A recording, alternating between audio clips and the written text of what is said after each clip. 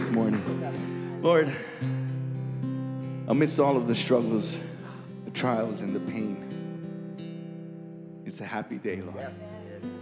And we rejoice, Lord, because you are God of gods, King of kings, Lord. Thank you for this time that we can gather together and worship in this beautiful place, Lord, that you have so graciously blessed us with, Lord. We give you thanks. We give you praise and all the glory. In Jesus' name. Jesus' name. Amen and amen. Oh, happy day. You can be seated by the way. Thank you, Capono. What do you want? Oh, that song. Oh, happy day. I could sing that all day, every day. And I hope it's stuck in your head all day, today. Man, give me a moment. I'm serious. Thank you, Lord. Well, good morning and welcome. Those of you online, we're glad you're joining with us. This is our prophecy update. Second service, which will be live streamed at 11:15 a.m., that's Hawaii time, is the sermon. And today, oh, happy day. I'm sorry. Not really, actually. That might be all through the day, so you better get used to it now. Oh, happy day. But today we begin our study in the book of Revelation. And we're just going to take the first 3 verses. And what we're going to do is start out with an explanation of how, in no uncertain terms, it's abundantly clear that Jesus is coming quickly. So, really looking forward to beginning in the book of Revelation today. For those of you that were with us on Thursday night, we began our verse-by-verse study through the book of Daniel, often referred to as the Old Testament book of Revelation. So we've got perfect bookends on our Thursday night study and our second service sermon. So for those of you that are online by way of YouTube or Facebook, we would encourage you to go directly to jdfarag.org, because there you'll find the uncensored and uninterrupted entirety of today's update. All right. What I want to do is address this often used saying and question known as, do they know something we don't? The presupposition is that they represents those in the know, and we represent those who are not in the know.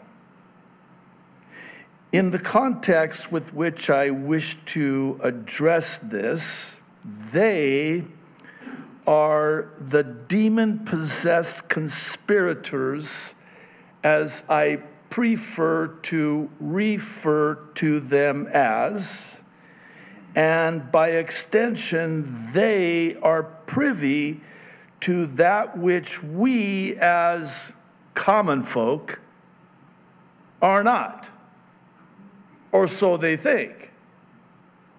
This is why they resort to drastic measures and employ great deception to ensure we're not, or so they hope. Thankfully, a few do know, which makes this paradoxical in the sense that we, as Christians, should be the ones in the know and know what they do not know but need to know. Is it too early for this? Let me explain. As born-again Christians, we know God, who knows all. And inspired writers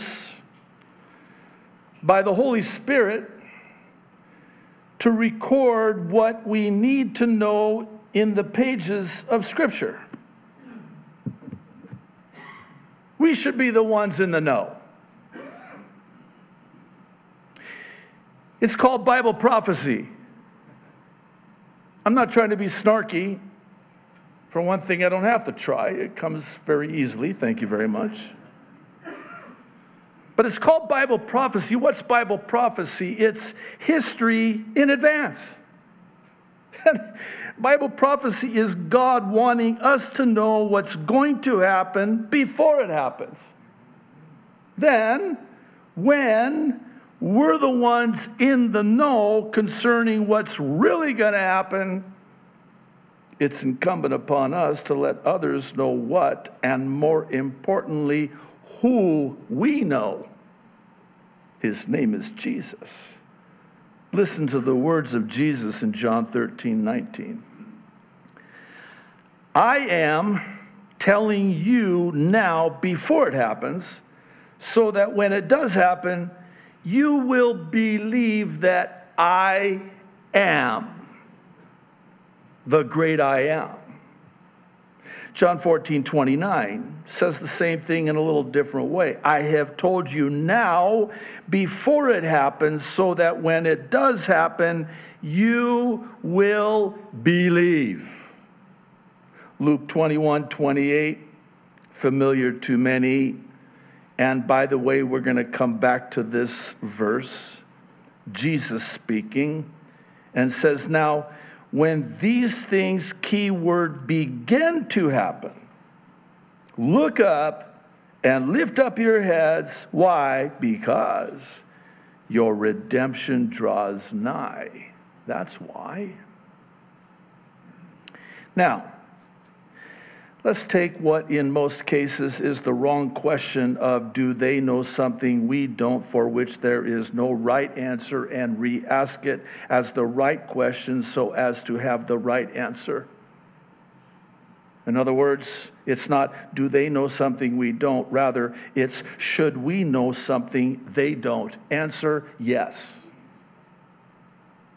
Those of us who know the Word of God and the God of the Word should know what's going to happen before it happens. Why? Because Jesus told us that He was going to tell us what's going to happen before it happens. So when it begins to happen, we will believe, and believers will look up knowing that because He told us what was going to happen, and now we're seeing it begin to happen, He's coming. It's not what's coming, it's who's coming. Enter the upcoming event that is going to happen. And I'm hoping that after today, we'll all know the prophetic significance of it happening. What I'm speaking of is the much talked about phenomenon dubbed the Great American Eclipse of 2024, which will happen on Monday, April 8th. That's in 2 weeks and 1 day from today. Oh, happy day. Sorry, not really. And it seems that there are those who may know something that most don't. I'll start with what we do know, and please know that the significance of this cannot be dismissed under the banner of coincidence at best or conspiracy at worst. And this because the anomaly of this is inexplicably and statistically so odd that it has to be God. You know what I'm talking about? You had a situation in your life that is just so complex, so crazy, so odd, you know it's God. This has to be God. There's no other explanation for this. Well, such is the case with this. By virtue of the virtual impossibilities of the eclipse's path across the continental U.S., Add to this the inexplicable anomaly and statistical improbability of the path across the U.S. of the previous eclipse some 7 years prior in 2017. Actually, if you want to get technical, some are suggesting that it was 6 years, 6 months, and 6 days or so prior. Okay, well, I'll take it. Pictured here is a graphic from a local news station in Kentucky showing both eclipses forming the shape of, at first glance, an X. Additionally, it's a Tav. What's a Tav? The Tav is the last letter of the Hebrew alphabet, and or depending on your viewpoint and the angle in which you look at this, it's also in the shape of a Christian cross and or all of the above. And even more interesting is this graphic of both the first letter of the Hebrew alphabet, Aleph, and the last letter of the Hebrew alphabet, Tav. All three form together vis-a-vis the August 21st, 2017 eclipse, the not so well known October 14th, 2023 eclipse, and this upcoming April 8th, 2024 eclipse.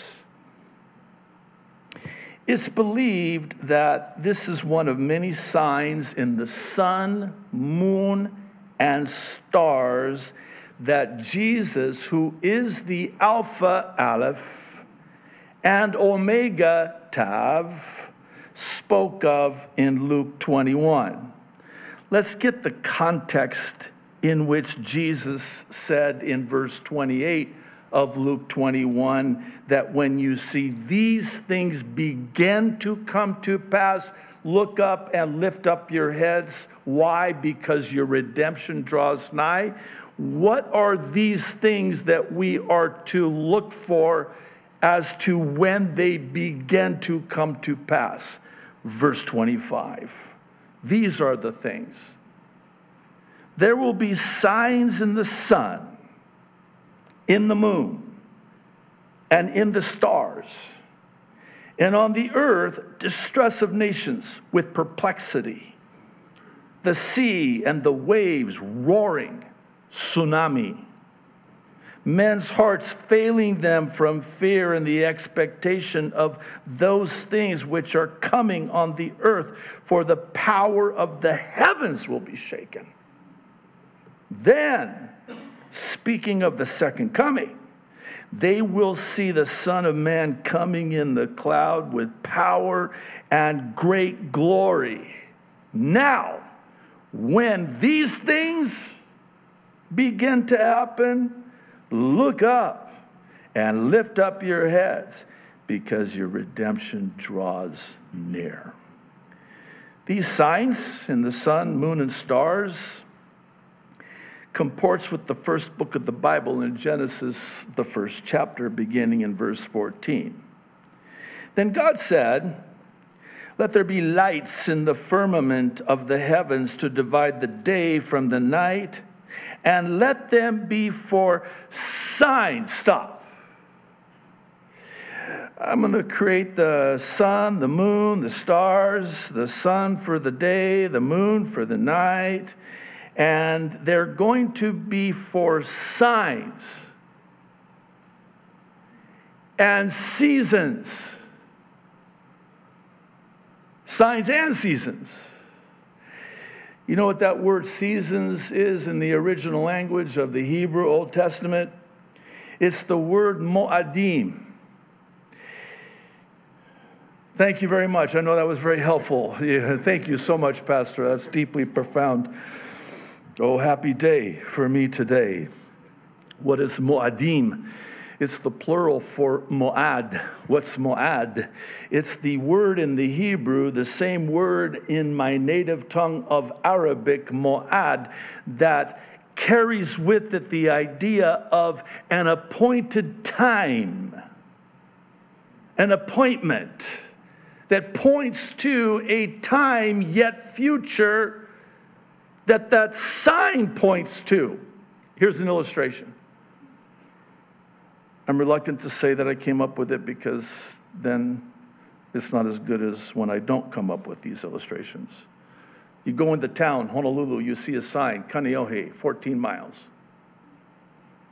That sign points you to your final destination. Now, the sign has served its purpose in getting you to the final destination. It has fulfilled its purpose as a sign pointing to this appointed time. So if I say to you in Arabic, boy, the translators, bless your hearts, you have huge treasures in heaven. They try to do the transcripts of these in Arabic. If I say to you in Arabic, Ana andi mu'ad ma'akum, I have just said to you in Arabic, I have an appointment with you.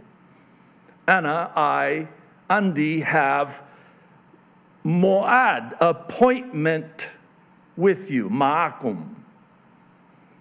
It's an appointment that points to an appointed time. Now, why am I going so in depth into this? Because in the creation, God created the sun and the moon and the stars to be signs that would point to that which will be ultimately fulfilled by Jesus Christ, who fulfills them at the appointed time. That sign is still there. It served its purpose. What was its purpose? To point me to my final destination. Well, all of these signs, seasons, Mo'adim, Mo'ad, festivals, which we're going to talk about in a minute, Leviticus 23, the feasts of the Lord, these are Mo'ads. I'm sorry I'm yelling. This is very exciting to me. Because we are being told in Genesis 1 that God created the sun, the moon, the stars to be signs and Mo'adim. Signs that would point to, be a sign for. And they would be for days and years, and let them be for the lights in the firmament of the heavens to give light on the earth. And it was so. Then God made two great lights, sun, moon. The greater light to rule the day, the lesser light to rule the night.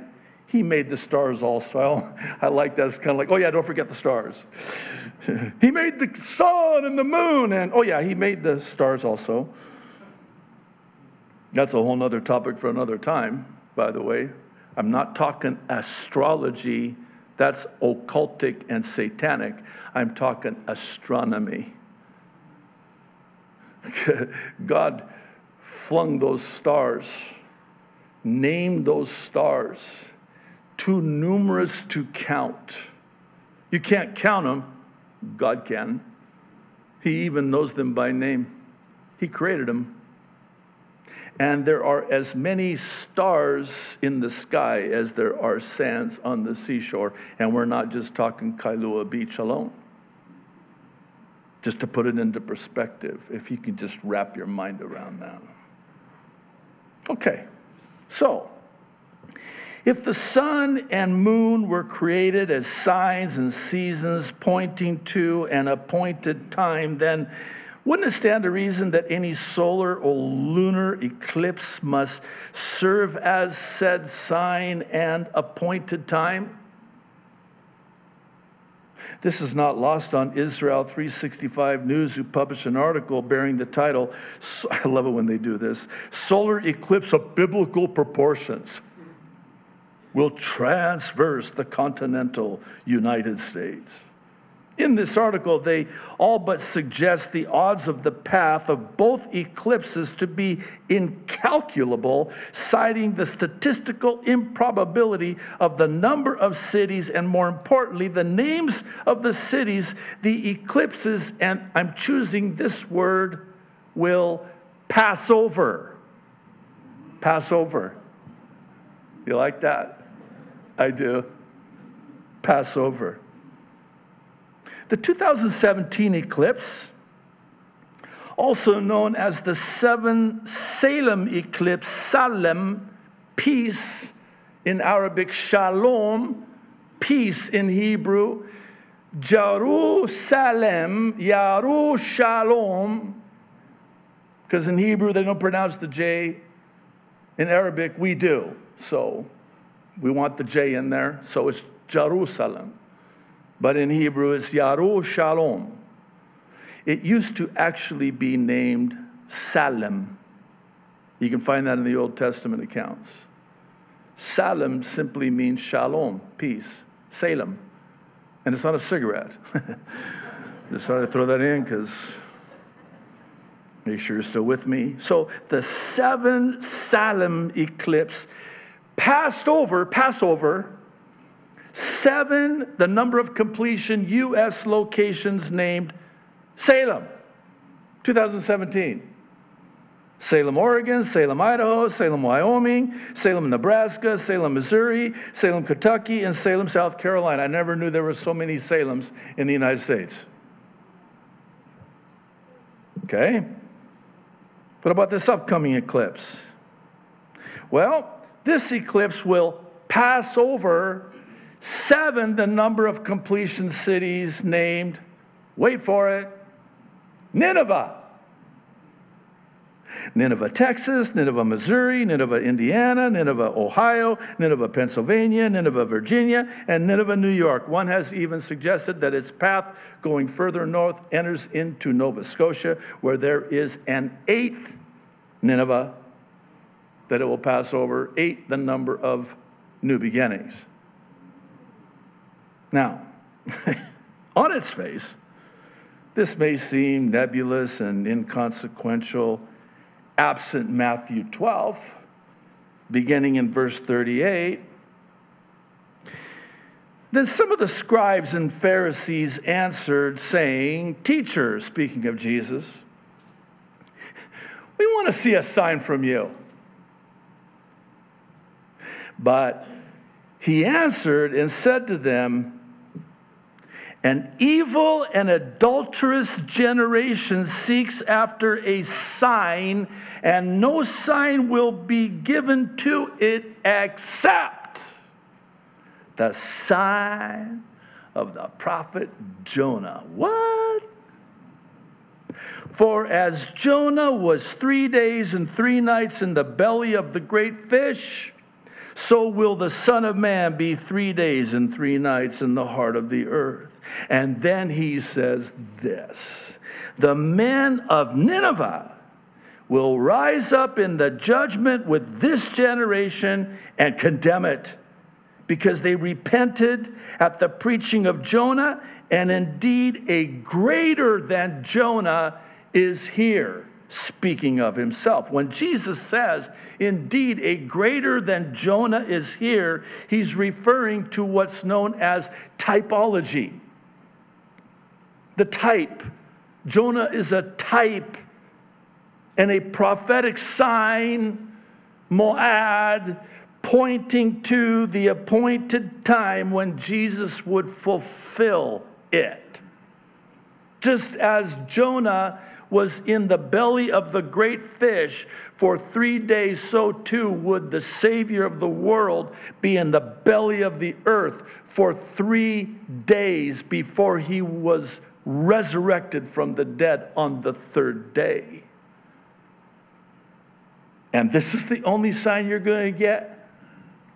I mean, you'll forgive the way I see the humor in this, but here they are. Can you imagine? I would have loved to have been a fly on a camel to hear this. Teacher, with all due respect, we need a sign to validate, authenticate your credentials as the Savior of the world and the Son of God and God the Son. Jesus' response, okay, well, let's get started. No. You adulterous, wicked generation. You seek after a sign? The fulfillment of that sign is standing right in front of you. I'll tell you what, I'll give you a sign. You want a sign? I know this is bad, but again, you'll forgive the way I know they have clinical terms for people who see things this way, but you want a sign? I'll give you a sign. Jonah! Boy, they didn't want to hear that because they knew Jonah. I mean, after all, these were the scribes that transcribed the scriptures meticulously, carefully, and the Pharisees. They were the police. And so when he says, you want a son, I'll give you this. You can't handle this. No, that's a different. I'll give you a sign. The only sign you're going to get is the sign of Jonah. You know what's not so widely known about Jonah? When he began, keyword, to enter Nineveh, it was believed to be on June 15th, 763 BC, and it was recorded that there was a solar eclipse. And not only was there a solar eclipse, but so too was there also a great earthquake, as recorded in the book of Amos during the reign of Jeroboam. Fast forward to Christ's crucifixion, recorded in Matthew 27, verse 45, and you'll find that there was a solar eclipse for 3 hours, from the 6th hour to the 9th hour, which was the exact time that Christ was crucified. And when you get to verse 51 of Matthew 27, we find that in addition to a solar eclipse, so too was there a great earthquake at the time Jesus died. So great was this earthquake that it split the massive rocks there outside of Jerusalem, and at the same time the veil of the temple was torn from top to bottom in Jerusalem. Here's a screenshot from Britannica's website citing the original biblical source and what I'll call prophetic timestamps in Scripture, like 2 Kings chapter 14, verse 25, among others. According to Britannica, there was a solar eclipse known as the Bur-Sagel eclipse on June 15th of the year 763 BC over the Assyrian capital city of Nineveh.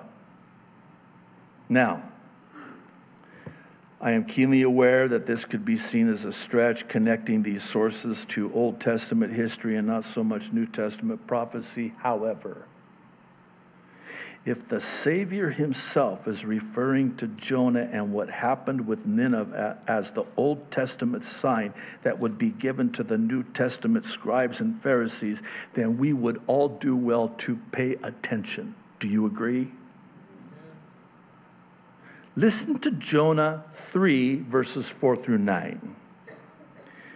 Notice the detail. And Jonah began, keyword, began to enter into the city a day's journey, and he cried out, not wept, and said, "Yet 40 days, and Nineveh shall be overthrown." By the way, can I clear something up and get something off my chest here?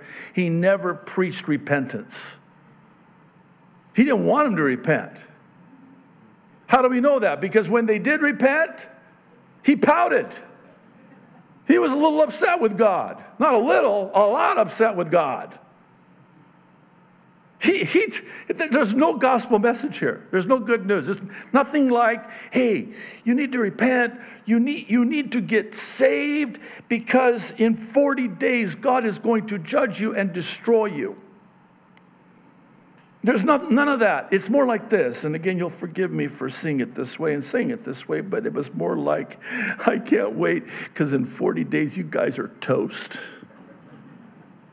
No, that's what he said. Yet 40 days and Nineveh shall be overthrown. And he didn't say anything else after that.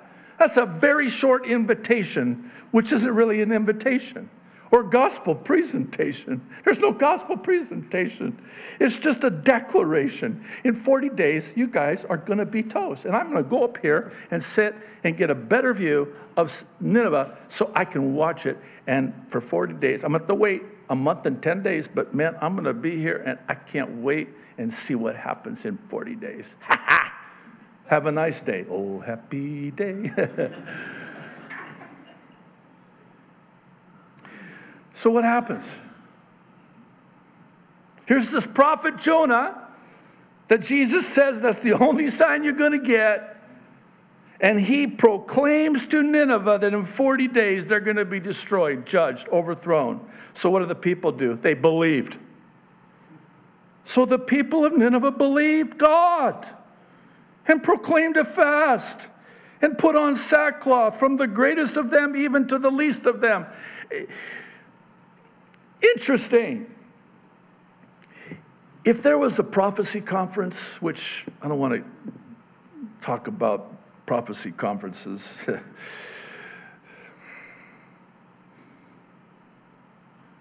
Probably shouldn't have said that like that.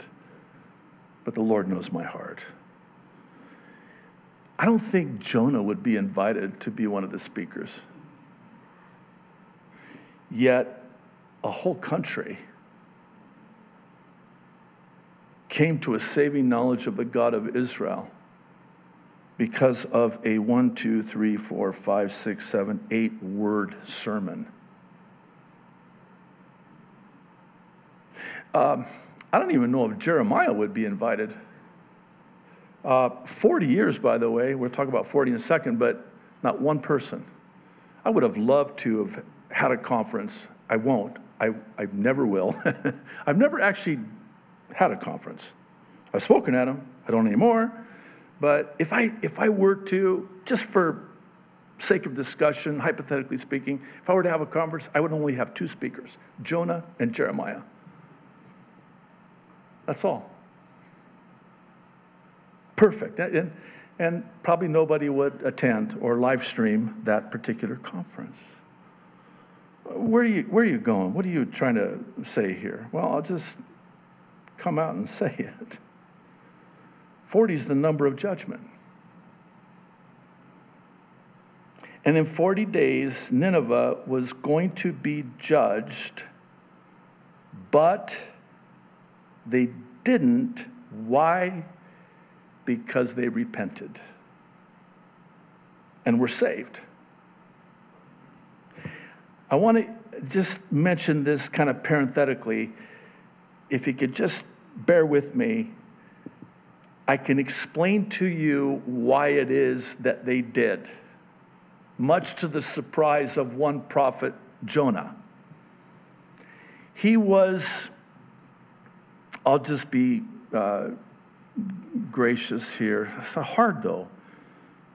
He was, is this gracious enough, vomited out of the great fish after being in the belly of the great fish for 3 days on the beaches there on the shores of the city of Nineveh. Now, why is that important? Here's why. The Ninevites served this god, Dagon, that was half man, half fish. No, this gets good. So here comes a fish. You're getting this, right? And out of the fish comes a man that says in 40 days you're going to be toast. I think God's got their attention because their God is Dagon. The Philistine God was also the Ninevite God, half man, half fish. Remember when they took the Ark of the Covenant and they put it in the temple of Dagon? The Philistines, when they captured the Ark? And then they get up the next morning, go in their temple, and here's their god, Dagon, on its face before the Ark of the Covenant. All bust up. So what do? They glue him back together. You know you got a problem when you got to put your God back together. And then more things happen. Listen, God's got a sense of humor, okay? So, I mean, they can't get rid of this thing fast enough when more things start happening, because here's their God, half man, half fish, Dagon, and he's on its face, daggone it, before the Ark of the Covenant. This is not a happy day for them.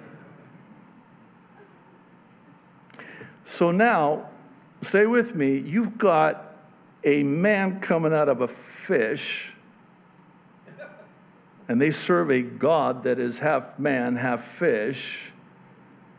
And when he's preaching to them, there's a solar eclipse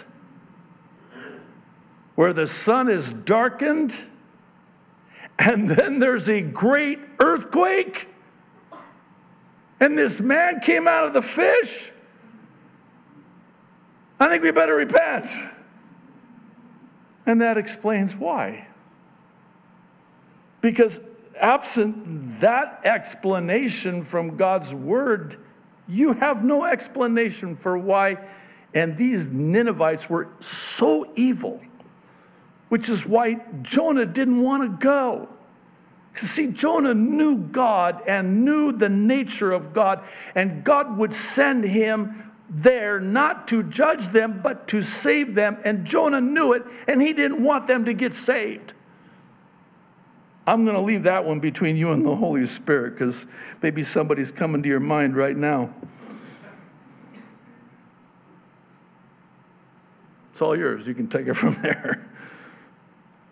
Okay, so what's the deal with 40 days? Okay, so it's the number of judgments. So what? Well, let's fast forward 40 days from April 8th. And we, in so doing, come to the season of the feast, Moed, of weeks, a.k.a. the Feast of Pentecost, which was to be after the day after 7 sevens. 7 weeks. It's also known as the Feast of Weeks. You got 7 weeks. And on the day after the completion of the 7 weeks, which is 49 days, on the 50th day, wow, the pastor can count from 49 to 50. 5 is Pentateuch, Pentagon, Pentagram. On the 50th day, that's the day of Pentecost, Acts chapter 2. So it would come 50 days after the feast, Moed of first fruits. What's first fruits? A type, a sign, a Moed pointing to the appointed time when Jesus the Christ would be resurrected as the first fruits from the ground. Let's back up. The study of the feast is amongst the most, if not the most fascinating in all of the Bible. Passover, the Feast of Passover, which, by the way, some of you are probably looking at me going, how come you're not announcing anything about next Sunday being Resurrection Sunday? I will. Back off. Next Sunday is when the world celebrates, I don't call it by its other pagan name, never will. To us, it's Resurrection Sunday. It's the celebration of the resurrection of Jesus the Christ. Oh, happy day. So, it's Passover, which was the crucifixion. The Feast of Passover, well known, of the 7 feasts. The angel of death would pass over the house of Israel in Egypt before the Exodus when they were delivered out of Egypt if they had the blood of the Lamb on the doorposts of their house, the top, the basin at the bottom, and the left and the right in the shape of a cross. If they had the blood of the lamb that they inspected to be without defect, blemish, spot, wrinkle for 4 days, which was the number of days that Jesus was on trial before his crucifixion, found to be without sin, then that lamb was slain, that blood was shed and placed with a hyssop branch on the doorposts of the house, and the angel of death would pass over and they would be saved. That's the Feast of Passover. Unleavened bread. That's the burial. The second piece of bread in the middle, the unleavened bread, leaven, a picture of sin, is buried. You have 3 pieces of bread, all unleavened. God the Father, God the Son, God the Holy Spirit. And the Son is the second in the middle, buried and hidden. Jews to this day have a celebration where the keiki have to find the hidden, buried bread representing the person of Jesus Christ during the Feast of Unleavened Bread. So you got Passover, unleavened bread, first fruits, all fulfilled in the death, burial, resurrection of Jesus Christ. 50 days later, after the first fruits, Pentecost. Now, this is where it gets really interesting, and I want to keep moving in the interest of time, but suffice it to say that all of these feasts, of which there are 7, the number of completion, point to the person of Jesus Christ and the finished work of Jesus Christ on the cross. So what happens after Pentecost? The Feast of Trumpets. Then the Feast of Atonement, Yom Kippur. And then the 7th one, the Feast of Tabernacles or Booths.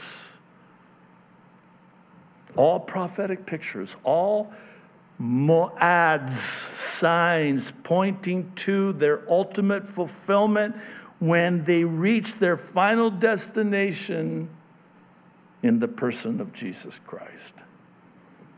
So that's coming up.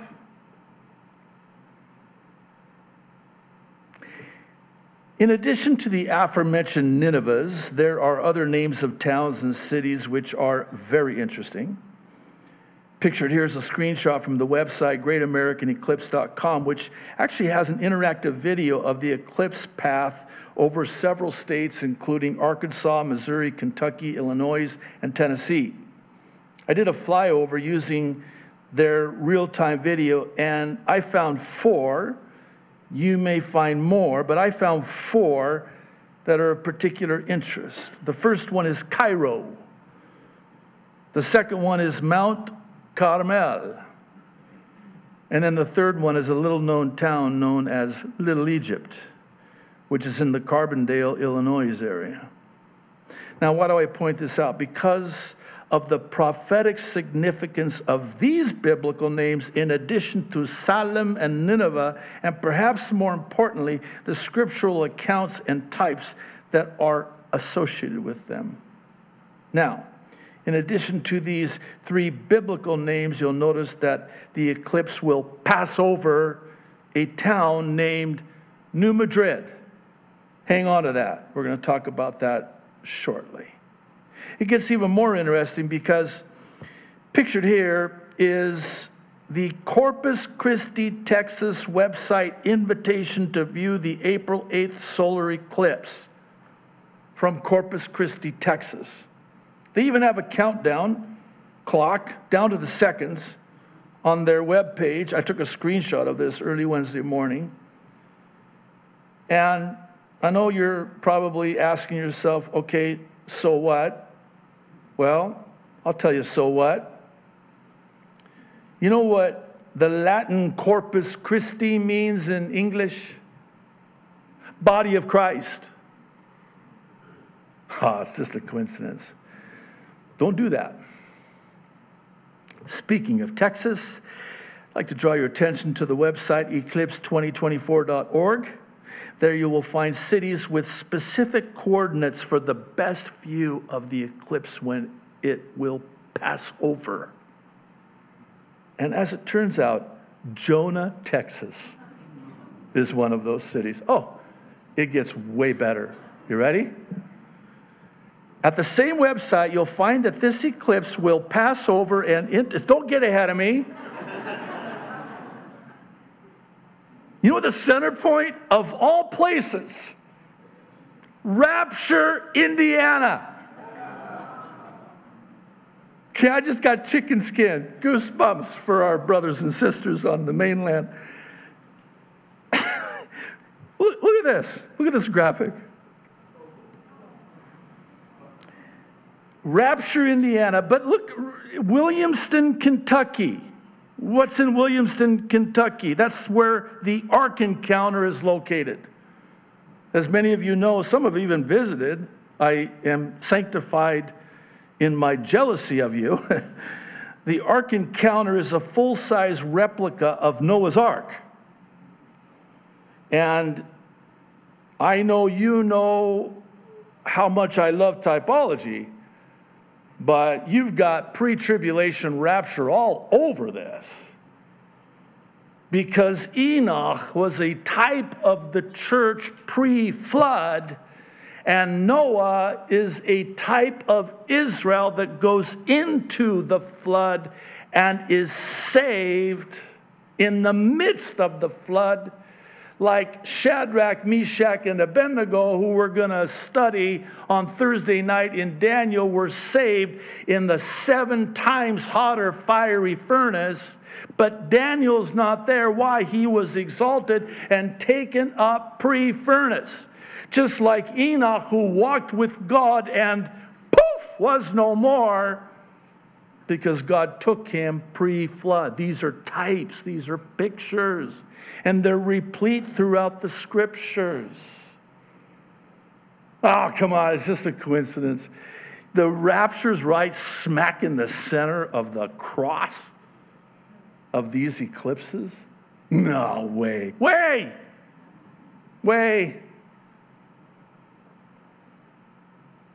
Okay, this is probably as good of a time as any. For those who take these videos and edit them and post them on TikTok, which we're not on, I just want to go on the record and say that I am not saying that the rapture will happen on April 8th. Let me try that again. Wait. Just bear with me. I am not saying the rapture will happen on April 8th. Now, let me help you out. Let me try that again. This is for you. You know who you are. And so does God, by the way. I'll make it easier for you to edit this to say what I'm not saying.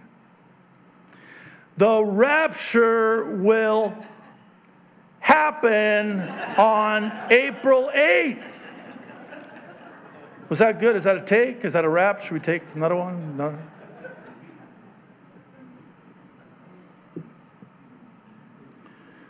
I feel a little better now, so we can move on. Let's talk about New Madrid. You know that New Madrid is a fault line or a seismic zone. Now, both eclipses share the intersection point and path directly over this New Madrid fault line. Do you see where this is going? Remember, solar eclipse, earthquake. An earthquake along this fault line would be unspeakably catastrophic and have the propensity to destroy the continental United States via a cataclysmic earthquake of proportions that have never been seen before. Oh, maybe that's why. You know, there's a saying, I'm going to sanctify it. Blessed you live Hawaii. The locals got that. I don't say lucky you live Hawaii because luck is Lucifer. And Christians don't operate under luck. we operate under the blessing of God. Bless you, Live Hawaii. Maybe that's why they're all moving to Hawaii. Maybe they know something that others don't. Could it be? Who's they, you ask? Oprah, Zuckerberg, Ellison, et al., and all the billionaires that continue to acquire land here in our beloved Hawaiian Islands. Have you heard about this? According to Yahoo Finance, there's a report now of the extent of the holdings of these billionaires and the numerous other billionaires who may be in the know and know something most don't, which would explain why they're coming here. And it's not just that they're buying up land in Hawaii, it's that they're also building underground bunkers under Hawaii.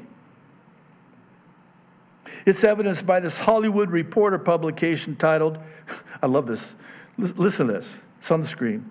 Billionaires, survivalist bunkers go absolutely bonkers with fire emotes and water cannons. Wow, do they know something we don't? Listen to this quick quote from the article. On the heels of Sam Esmail's apocalyptic thriller, Leave the World Behind, we talked about that, by the way, in a prior update, Obama, Leave the World Behind, and we're going to see this in Revelation, spoiler alert, second service. Apocalyptic. It's apocalyptic. You know what apocalypsis in the Greek means in English? Revelation. It's a revealing. So when they use words like apocalyptic thriller, oh, it must be very revealing then. It's been twisted into something that it does not mean. By the way,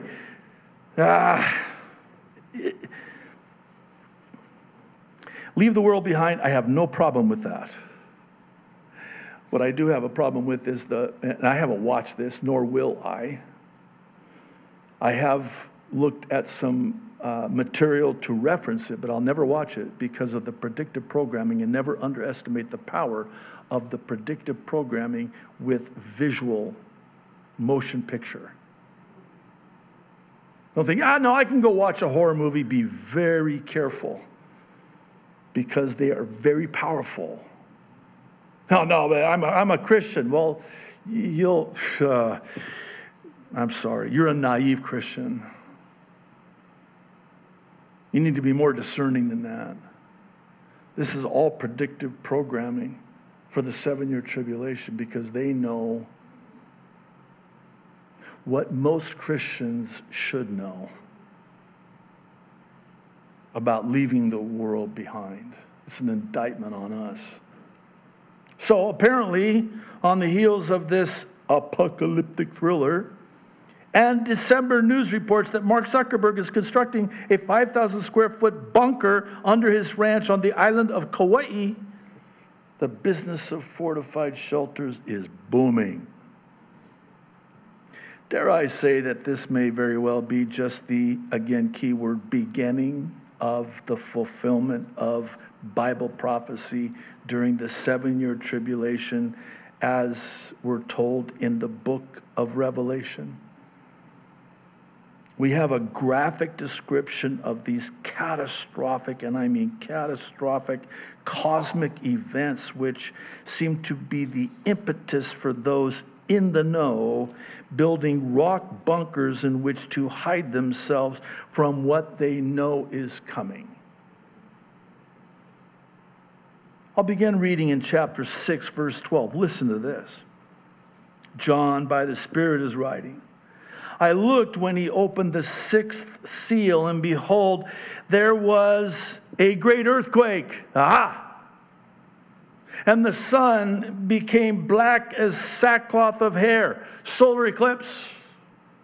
And the moon became like blood moon. And the stars of heaven fell to the earth as a fig tree drops its late figs when it is shaken by a mighty wind. that be called a sign. Then the sky receded as a scroll when it is rolled up, and every mountain and the islands of Hawaii were, oh, that's not in your version. Let me back up. Every mountain and island, nice try.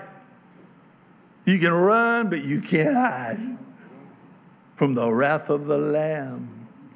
Every mountain and island was moved out of its place. And the kings of the earth, the great men, the rich men, the commanders, the mighty men, every slave, every free man, hid themselves in the caves and in the rocks of the mountains, in the bunkers they built, and said to the mountains and rocks, fall on us and hide us from the face of him who sits on the throne and from the wrath of the Lamb.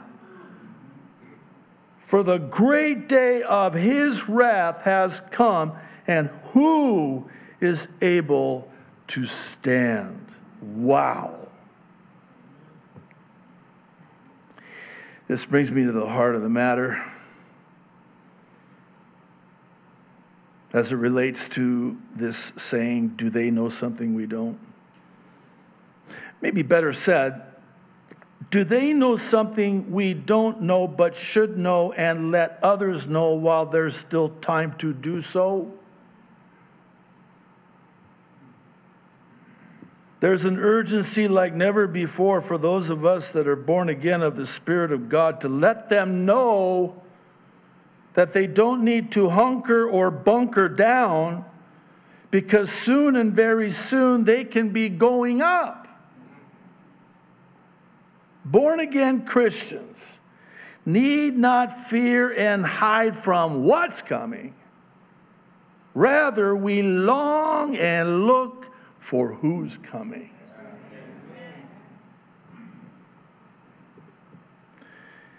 If you'll kindly allow me to, I want to just share from the heart, very openly, very candidly, for the remainder of our time together today.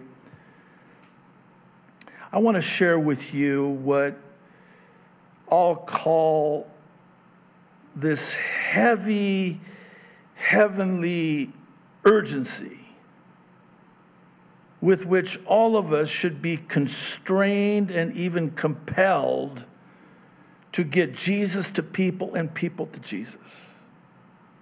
But in order to do that, we'll go ahead at this time and end the live stream on YouTube and Facebook.